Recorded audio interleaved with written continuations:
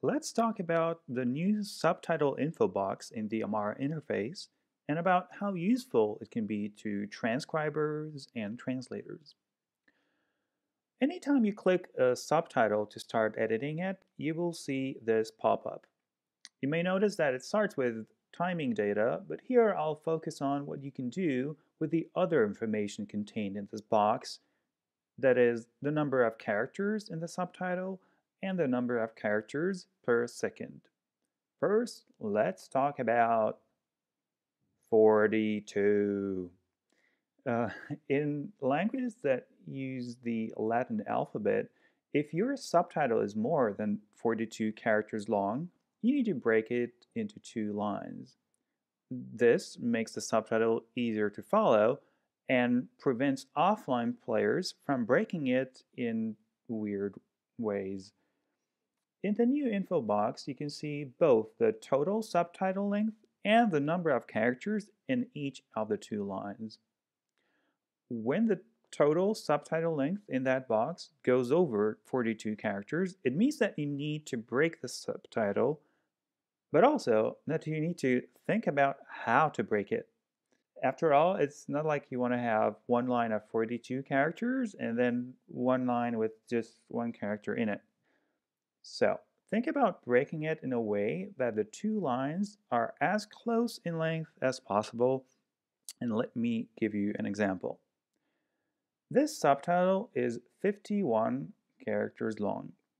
Now, you could break it like this, with one line of 14 characters and another line of 36, but it will be easier to read if you make the lines more balanced in length, like here, with one line of 27 characters and another line of 23 below.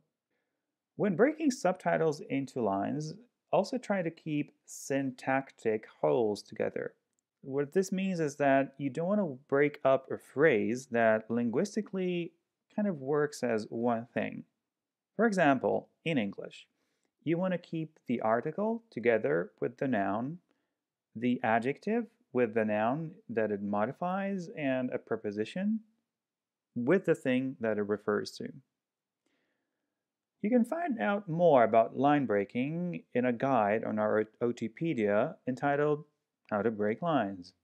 Now, onto the other thing that we can learn from that subtitle info box, the number of characters per second, which is also known as the reading speed. Because after all, it's not only about how long the subtitle is, but also about how long it stays on the screen and how much time we give people to read it.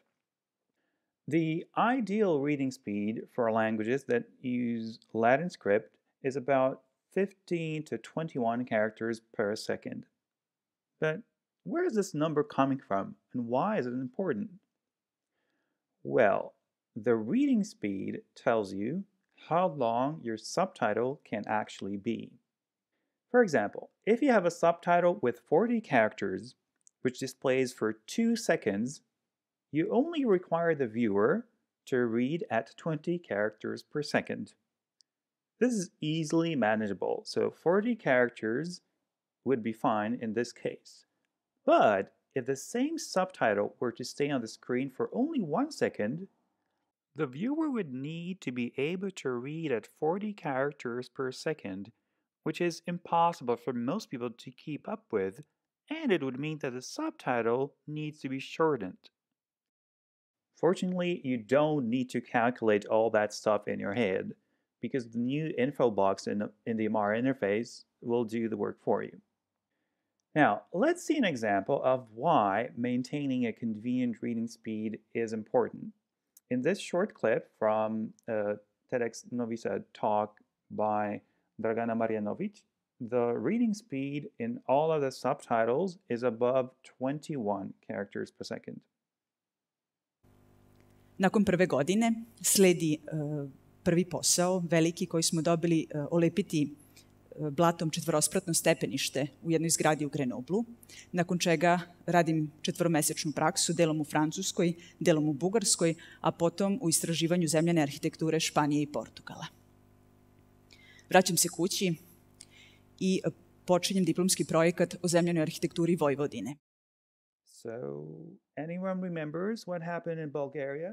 And where was the nice building? For the previous clip, I modified the English subtitles created by Tatiana Yevtic and then reviewed by Ivana Karom, and made them longer with reading speeds much over the comfortable values.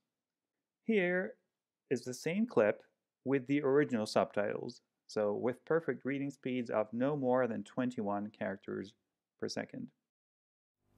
Nakon prve godine sledi prvi posao, veliki, koji smo dobili olepiti blatom četvorospratno stepenište u jednoj zgradi u Grenoblu, nakon čega radim četvoromesečnu praksu, delom u Francuskoj, delom u Bugarskoj, a potom u istraživanju zemljane arhitekture Španije i Portugala. Vraćam se kući i počinjem diplomski projekat o zemljanoj arhitekturi Vojvodine. Much easier to follow, right? The thing about this subtitle reading speed is that in addition to reading the subtitles, the viewer needs to take in other information, like the speaker's body language and intonation, and some on-screen content like slides and pictures. And it may be difficult to follow the subtitles themselves if they disappear very quickly, especially if the viewer doesn't understand the original language well enough to help them figure out what's going on.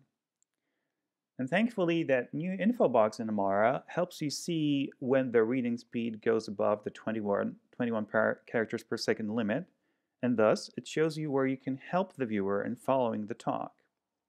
To fix the reading speed, some more advanced users may want to adjust the timing of some troublesome subtitles, but in almost every case, your main tool will be compression, which means trying to express the same meaning in a shorter subtitle. For example, an almost literal translation like, "Now what I would like to give you people here is yet another example," with 70 characters, can be changed into, "I'd like to give you another example," which compresses it down to 37 characters, and which may mean this will allow the viewer to read it before it's gone off the screen.